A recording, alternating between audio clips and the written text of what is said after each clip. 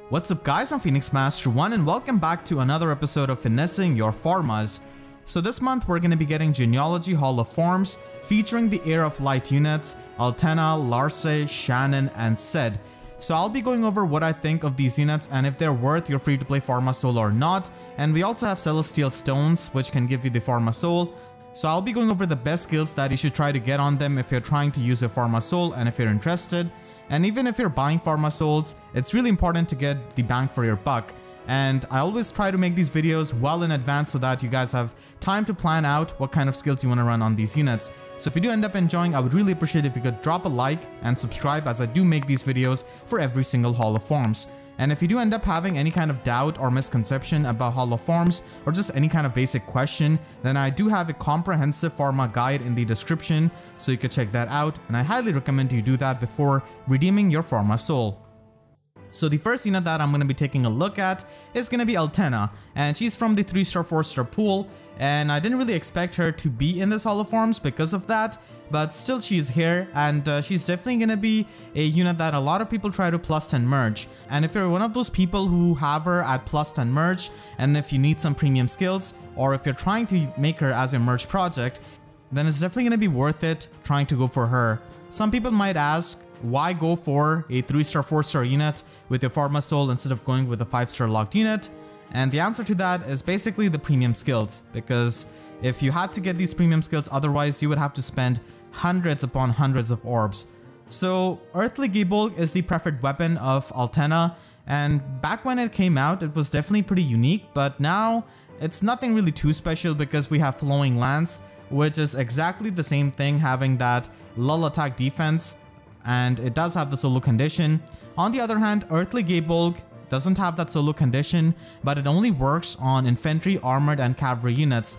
So she can inflict that lull attack defense on those foes, and her debuffs are going to be -5 attack and defense. Against most of the physical flyers, she's not really going to be taking that much damage, so it doesn't really matter too much. And she can be a pretty good melee tank, a melee specialist, essentially with her stat spread. She does have pretty high defense for that, and also has pretty respectable attack stat. Lance Flyers are incredibly competitive, and Altena does face competition from Ced, who's also in the 3-star 4-star pool, and even though he doesn't have insanely high defense like her, he's still the better Lance Flyer overall because of having better preferred weapon, having better resistance, and a weapon that can support his allies is also pretty good. So only go for Altena in Hall of Forms if she is already a plus 10 unit for you, or you're a big fan of her and she's one of your favorites, or a merge project. Before I move on to her builds, I really want to focus on this one skill, which is going to be the main aim of getting your Forma Altena, which is getting access to Wyvern Flight, which is a very premium skill, only available on one 5-star locked unit, Melody. So Wyvern Flight is going to be the ideal slot B skill that you want to go for.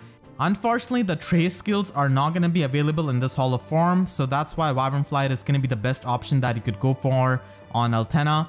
So this skill basically checks your visible speed stat and defense stat for it to work, and then you get the in-combat debuffs depending on the difference between the defense stat of your unit and the opponent. So you need to meet that threshold of speed to activate the skill, and this skill is pretty lenient compared to Pegasus Flight when it comes to speed check. So you're allowed to be 10 points slower than the unit that you're trying to trigger the skill against. For example, if Altena has got 35 speed, then she can trigger the skill against a foe who has got 45 speed. And that's pretty much going to be how you're going to be trying to use Wyvern Flight. Use visible speed stat, use her speed super boon, use visible speed buffs like Hone Flyers and stuff like that, and use blessings. So the first build is going to be having Fury 4 because, like I said, it does work with your visible speed and defense, and Fury 4 does help you with that visible speed stat. I'm showing you speed IVs and also plus and dragon flowers, even though you cannot get that in Hall of Forms, because you're pretty much going to be needing to run this kind of max investment Altena with Wyvern Flight for it to really work. It's a very high investment skill, especially the trade fruits, which you'll have to use on this Forma unit to get the speed super boon. But if you like her a lot, then this is definitely going to be worth it with the Wyvern Flight build. And I've seen a lot of Ashnards run Pegasus Flight, Wyvern Flight as well, so Altena can definitely work out with that speed super boon, and that is the best way of using her in my opinion. So the first build is going to be pretty good, and for her weapon, you can just go with Spirited Spear, Candy Cane Plus, or its Curtains. All of these are just alternate options because the units already come with their preferred weapon. All of these are pretty solid and in some cases are going to be better than Earthly Gatebolg. Like Candy Cane's guard effect can be pretty good, and its Curtains can actually be a pretty good one-tap Gale Force weapon. So you can go with that depending on whichever one you prefer. It's just up to your preference. I personally prefer its Curtains, and after that probably Candy Cane. The second build uses Fortress Defense Res, so Altena doesn't really have much trouble activating the defense check against the opponents because she has such a high defense stat, but still maxing this out with Fortress Defense is going to be helping you quite a lot. And you want to run Wyvern Flight again, and in slot C, Attack Speed Rain is going to be the best skill that you could run.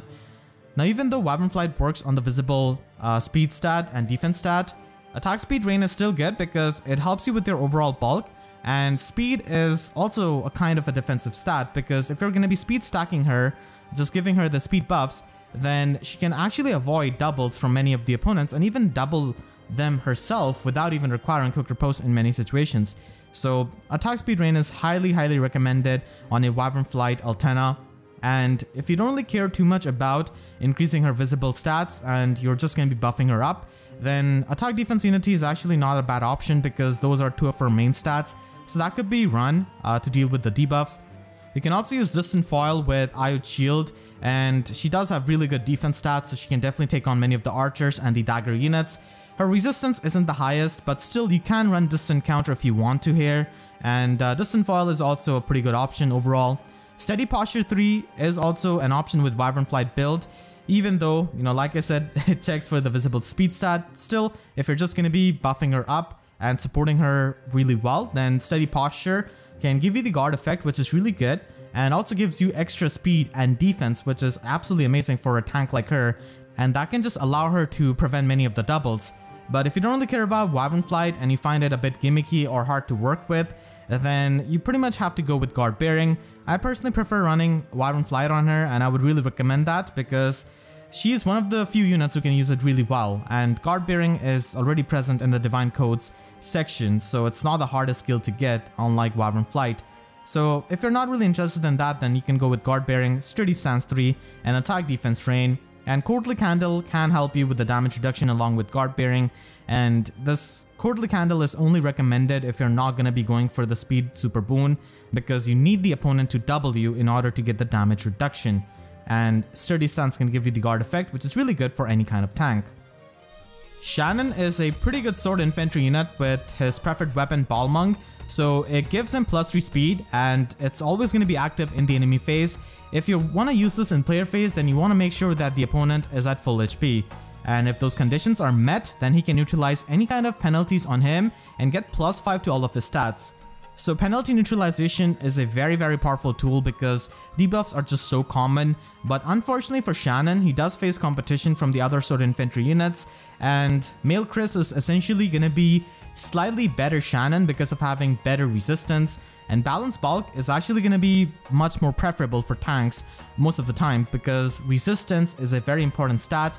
Shannan does not have a lot of it, but still, like, Shannan is going to be one of those units which many of his fans are going to be trying to get because he does require some overhaul to his base kit.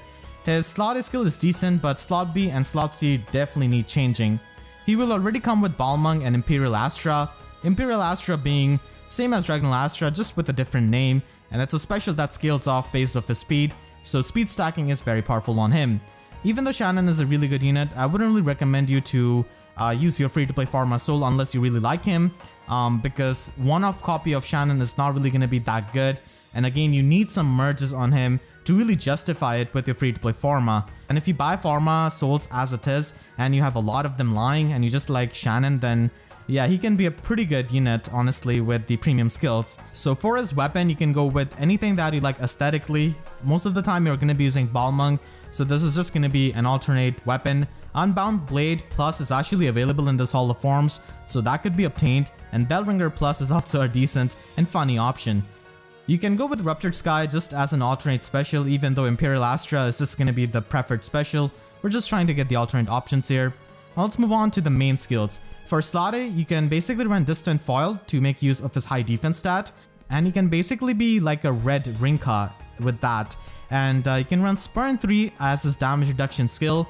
And Time Pulse can allow you to retaliate back with your Imperial Astra. Time Pulse is not going to be as good on him as it is on someone like HEIR or Larcei, because he doesn't get -1 special cooldown from Bile Monk. So Time Pulse is a good option, but I honestly prefer something like Joint Drive Speed on him, which is going to be active in the enemy phase all the time. He's mainly going to be used as an enemy phase unit, and Time Pulse just helps you in the first combat, but Joint Drive Speed helps you against multiple opponents. So that's pretty much my opinion. Both of these are good options, but I prefer the Joint Drive skill. You can also run Attack Speed Solo 4 instead of Distant Foil if you want to just maximize on his speed stat and his offenses. And damage reduction in slot B is just going to be a fantastic option on a unit like him. You can also go with Null Follow Up if you want to use him in something like Ether Raids. And Null Follow Up is a pretty good option in general on a fast unit like him. If you have a couple of merges on Shannan, then you can definitely go with Distant Counter over Distant Foil, because even though he has got low resistance, with merges it is going to be fine, and he can also get the damage reduction and also the extra stats from his weapon. So he's not going to be as bad as he appears to be for taking on mages at the first glance, because he is pretty fast and damage reduction helps quite a lot. So this encounter can be done if you have a couple of merges. And then finally, you can run Pulse Smoke over Joint Drive Speed or Time Pulse if you aim to use him in Ether Raid's offense. He's actually a pretty good unit in Ether Raid's offense, because the debuff neutralization effect on Bile Monk is really crazy and invaluable for Ether Raids. So if you plan to use him there, then definitely try to get Pulse Smoke. And you can even get Null Follow Up if you want to use him in the light season, because that will make it easier for you to take care of Bramimond. Larcei is also another sword infantry unit, and Larcei's Edge is a pretty good weapon, giving her -1 special cooldown, which puts Regnal Astra at 1 cooldown, which is absolutely amazing. And it basically requires her to win the speed check, and if she wins, or if the foe is at full HP, then she can get +4 to all of her stats and neutralize any kind of visible buffs on the foes. So this kind of effect can be really useful, as buffs are pretty common in many of the game modes. But even though Larcei is a pretty good sword infantry unit, I do feel like she does face insane amount of competition from stuff like her own mother, HEIR, who got a really fantastic weapon refine. And I definitely think that HEIR is better than Larcei, because she just gets the flat damage reduction. She can run Null Follow Up while also having the damage reduction, and her weapon just ignores the guard effect. So she's much better at spamming Regnal Astra than her daughter. And there's also Marita, of course, who's gonna be a really good sword infantry unit. So Larcei is good, but like, she's not the best, essentially. She's still really good, don't get me wrong. And even though like Larcei is a good unit, I don't think she gives you that much value if you use her as a Forma unit or buy her as a Forma unit. Let me explain why. The main reason is that she already comes with a really good base kit, and having a good base kit can actually be a disadvantageous reason for getting a Forma unit, because your premium skills are not really going to be as essential to their playstyle. She already comes with a solo skill, Repel, which is quite good and gets the job done with her playstyle. There are of course premium skills that you would like on her, but compared to someone like Shannan or Altena, who need like a full overhaul, Larcei doesn't really need that, and even with her base kit she can work just fine. With that said, she's still one of the better one-off copy units from like these Hall of Forms, being an offensive unit and not really being a support unit. But still, like I said, you don't really get value from the Forma Soul that much, because she already comes with a fantastic base kit.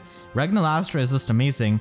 But still, if you really like her and if you want to get merges on her, then you can definitely try to go for some of the premium skills, which you can definitely appreciate at max investment.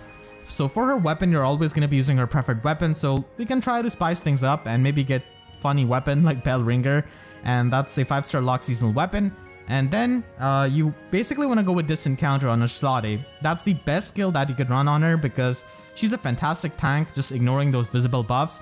She already comes with Repel 3, which is a damage reduction skill, so I don't really think you should try to go for Spurn just for that extra 5 damage. I think Null Follow Up is way more worth, so try to get that for her slot B. And Time Pulse is basically going to be the best slot C skill that you could run on her. Same reason as HEIR, you can have pre-charge Regnal Astra, and that can allow you to hit twice against many of the foes if they counterattack in the player phase. And when you're going to be tanking, even if you're facing a unit with guard, you can still retaliate back with Regnal Astra. So that is a very powerful option. If you want to use her in Ether Raid's offense, then Pulse Smoke is going to be an option that you could get for her slot C over Time Pulse. but I feel like overall Ira and Shannan, like Shannan even from this patch, is gonna be a much better unit in Aetherite's offense because of his better weapon, which is debuff neutralization. And at the end, if you already have distant counter on your Larcei, then you can go with Ninja Katana Plus, which is a fun weapon, just opening up the quad attacking opportunities, and Flashing Blade 4. Like I said before, she doesn't exactly need these skills. She can still work with her base kit fine, but this is going to be worth more for you if you're trying to merge her up. And the final unit from this banner is going to be Ced. And it just makes me sad because they just shafted Ced so hard in FEH. Even when he came out, he wasn't really a deal breaker because his preferred weapon, Winds of Celeste, is not a very good weapon in the modern times. And even back when he came out, it was nothing really too special. Lewin had a better weapon before he got a weapon refine, just to give you an idea. And the competition is insane for the green infantry mages because we have got Pent, Legendary Celica, Thrusier, Young Merrick, and Ced is unfortunately not going to be very impressive in that regard. Still, if you're a big fan of Ced, then you can definitely try to get him here. He definitely needs a couple of premium skills. Winds of Celeste just gives you the +3 speed and it just has attack speed solo built into it. And that's pretty much it. And that's just not going to be enough. It was not enough back when he came out as well. But still, here are some of the builds if you're a big Ced fan and if you want to get him with some premium skills. So you cannot really go wrong with the attack speed solo 4 in slot A. That's definitely his best slot A option. And for his weapon, try to get Pelagian Torch Plus. It's actually a pretty good alternate weapon compared to Winds of Celeste. You do get better damage output at the cost of losing the speed.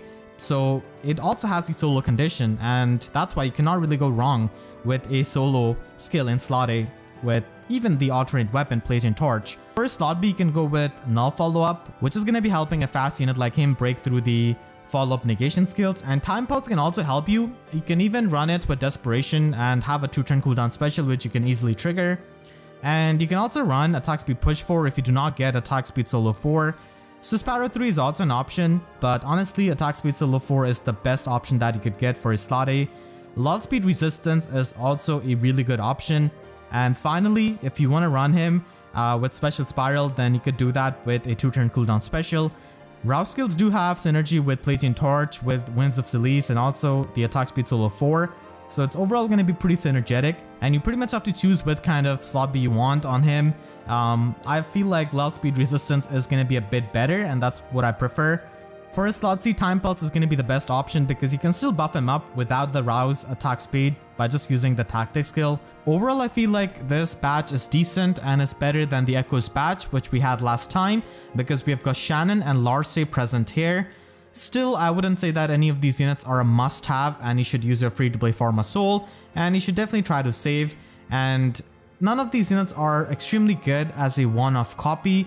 And the bottom line is always going to be, if these are your favorite units or merge projects, then yeah, it is going to be worth going with the Forma Soul, trying to get the premium skills, because those premium skills are really hard to come by, especially for a free-to-play player. So those are going to be the FE4 units this Hall of Forms, and the next Hall of Forms next month is going to be featuring Thracia 776 units. And this is just going to be my educated guess, because so far I've seen that these Hall of Forms in the second batch have followed a theme. The first one had White Wings, the second one had Fallen units. Even Sonya did make sense with the Fallen theme, honestly, if you've played Echoes. In FE4 Hall of Forms, we have the Heir of Light theme. So in FE5, which is Thracia 776, I think we're going to be having the Fianna theme. Fianna Freeblades essentially, and I feel like they're probably not going to be putting Nana here. I think Tanya might be an option because we did just get a 3-star 4-star unit in Altena. I feel like this would be a pretty good chance of baiting out players with Marita. I can definitely see Intelligence Systems doing that. But if nothing else, then Shadow Marita or Fallen Marita can definitely be an option on this kind of Hall of Forms. There are not too many Thracia units, and I don't really expect Dancer Reinhardt or Dancer Ishtar, because last time we already got Reinhardt and Olwen. So I'm expecting a Fianna theme basically on the next Hall of Forms. So let's see how accurate this ends up being. So hope you all enjoyed this video. Make sure to share this video with your friends who are trying to get any of these units from the Hall of Forms. I went over a lot of the options and explained why you should go for them. And I want to thank all of my YouTube members for their constant support. If you enjoyed, then please be sure to leave a like and a comment. Helps me tremendously, and be sure to subscribe and hit the notification bell, because YouTube sub boxes are about as functional as earthly Gable against flyers. So that's it, I'll see you guys next time. Thank you so much for watching and have a great day.